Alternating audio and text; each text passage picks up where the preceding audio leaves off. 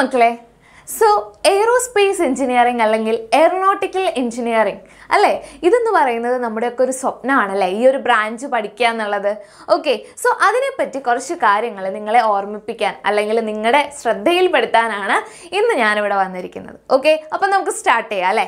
Yes, so aerospace engineering എന്ന് പറഞ്ഞാൽ എന്താണ് ശരിക്കും, അതിലെന്താണ് നമ്മൾ പഠിക്കുന്നത്?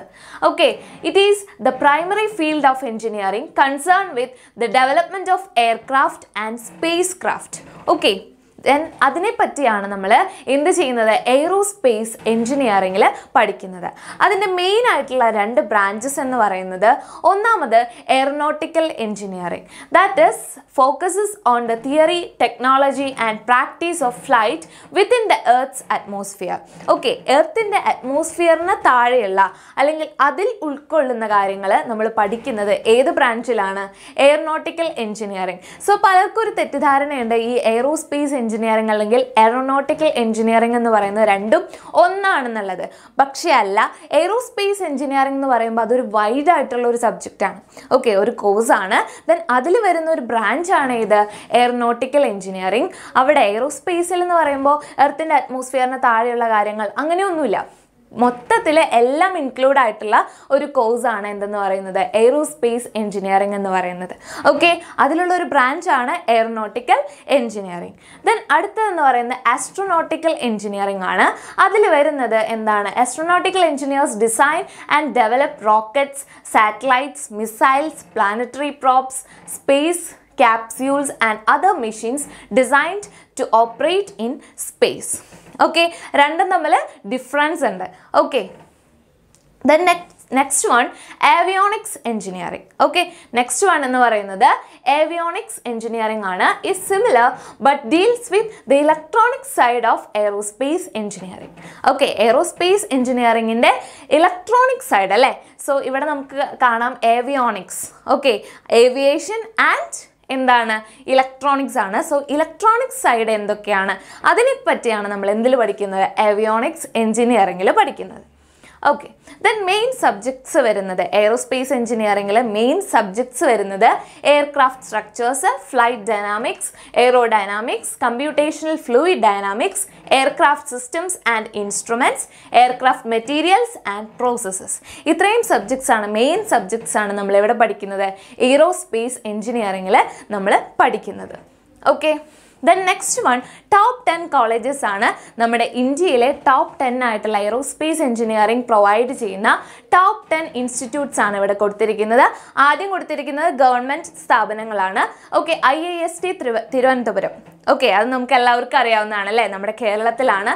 Then IIT Bombay, IIT Kanpur, IIT Madras, IIT Kharagpur and IIEST ഷിപ്പൂർ. Okay, ബംഗാളിലുള്ള IIEST. Okay, ഇത്രയും ഗവൺമെൻറ് സ്ഥാപനങ്ങളാണ് എയ്റോസ്പേസ് എഞ്ചിനീയറിംഗ് നമുക്ക് പ്രൊവൈഡ് ചെയ്യുന്നത്. സോ ഇവിടെ അഡ്മിഷൻ കിട്ടണമെങ്കിൽ എന്ത് ക്ലിയർ ചെയ്യണം, നമ്മൾ JEE അഡ്വാൻസ്ഡ് എക്സാം ക്ലിയർ ചെയ്യണം. ഓക്കെ, നല്ല പാടാണല്ലേ. Yes, JEE advanced exam clear ചെയ്തെങ്കിൽ മാത്രമേ ഗവൺമെൻറ് ഇൻസ്റ്റിറ്റ്യൂട്ട്സ് ആയിട്ടുള്ള ഇത്രയും സ്ഥാപനങ്ങളിൽ നമുക്ക് പഠിക്കാനായിട്ട് പറ്റുള്ളൂ. ഓക്കെ, ദെൻ അടുത്തത് പ്രൈവറ്റ് കോളേജസ് ആണ്. RV college of engineering, BMS college and MS Ramaiah university, then VIT Bhopal. ഇതൊക്കെ പ്രൈവറ്റ് ആയിട്ടുള്ള ഏറ്റവും നല്ല ബെസ്റ്റ് കോളേജസ് ആണ്. എയ്റോസ്പേസ് എഞ്ചിനീയറിംഗ് പ്രൊവൈഡ് ചെയ്യുന്ന ബെസ്റ്റ് സ്ഥാപനങ്ങളാണ് ഇതെല്ലാം. സോ അവിടെയൊക്കെ എന്തുണ്ടായിരിക്കും, സ്പെഷ്യൽ ആയിട്ടുള്ള എൻട്രൻസ് എക്സാംസ് ഉണ്ടായിരിക്കും. Okay, then next one career description ആണ്. ദെൻ ഫ്ലൈയിങ് ക്ലബ്സ്, അതുപോലെ private airlines, government owned air services, aircraft manufacturers, defence research and development organisation, aeronautical development establishments, department of civil aviation, defence services. So ഇതിൻ്റെ job ഓപ്പർച്യൂണിറ്റീസും വളരെ ചെറുതൊന്നുമല്ല, ഒരുപാട് vast ആണ്. Okay, so നിങ്ങൾ പഠിക്കാൻ ആഗ്രഹിക്കുന്നുണ്ടെങ്കിൽ aeronautical engineering അല്ലെങ്കിൽ aerospace engineering നിങ്ങൾ പഠിക്കാൻ ആഗ്രഹിക്കുന്നുണ്ടെങ്കിൽ നിങ്ങളുടെ ജോലി എന്ന് പറയുന്നത് വീടിനടുത്തൊന്നും ആയിരിക്കില്ല അല്ലേ, വീടിനടുത്തൊന്നും ആയിരിക്കില്ല കിട്ടുന്നത്. സോ അത് മനസ്സിൽ കണ്ടു വേണം. ഓക്കെ, ഇന്ത്യയിൽ എവിടെ വേണമെങ്കിലും ആവാം അല്ലേ, അല്ലെങ്കിൽ ഇന്ത്യക്ക് പുറത്തും എവിടെ വേണമെങ്കിലും ജോലിയാണ് അല്ലേ, ജോലിയാണ്. അപ്പോൾ നമുക്ക് വീടിനടുത്തുള്ള ഒരു കമ്പനിയിലോ അല്ലെങ്കിൽ ഒരു സ്ഥലത്തോ നമുക്ക് ജോലി കിട്ടണമെന്നില്ല. സോ അങ്ങനെയുള്ളവർ വേണം, അങ്ങനെ മനസ്സിൽ കണ്ട് കുഴപ്പമില്ല എന്നുള്ളവർ വേണം എന്ത് ചെയ്യാനായിട്ട്, ഈ ഒരു ബ്രാഞ്ച് ഓപ്റ്റ് ചെയ്യാനായിട്ട്.